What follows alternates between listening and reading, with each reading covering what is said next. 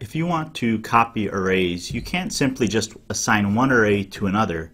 All that's going to do is point your reference variable, which is the name of your array, to the same object in memory. You can, however, use the array's clone method to make a copy of an array.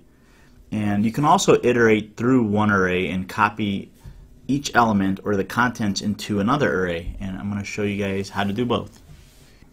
So before we learn how to copy arrays, let's first learn the wrong way to do it, which is like this. Int square bracket x, so our array is x, and we have the values 0, 1, 2, and 3.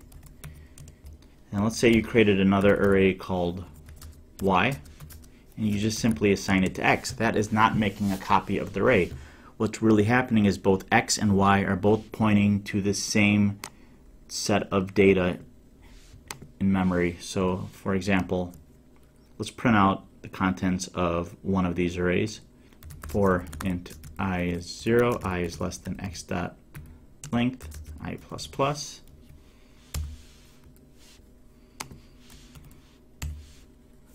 System dot out dot print line x at index I.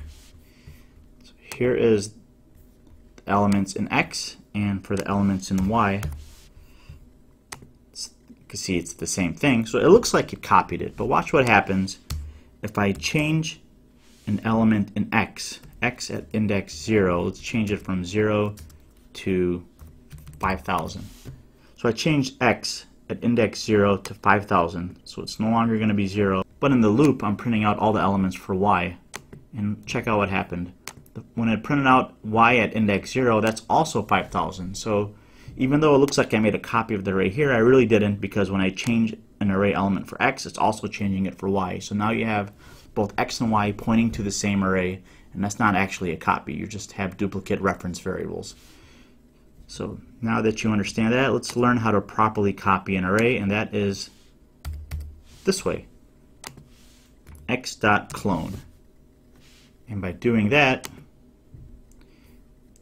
y prints out fine, looks like the same piece of data, but now when I try to change x at index 0 to 5,000 again and run the program, notice that when I print out all the elements of y, it didn't affect y at index 0 because only x at index 0 was changed. So we properly copied all the elements of x into y. And here's another way to copy an array. Let's delete all this, create another array called y again, and assign it to a new int. Let's make it the same size, which is 4 elements. So then you can loop through one of the arrays. So for int I is 0, I is less than x dot length, I plus plus.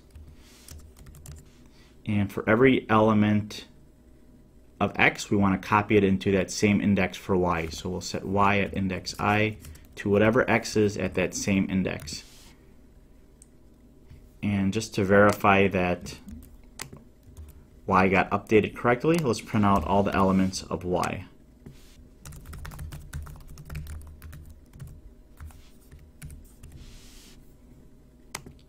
And there's all the elements of y printing out, and it's just like the array x. So that is another way to copy an array. But the clone method is obviously a much easier way to do it.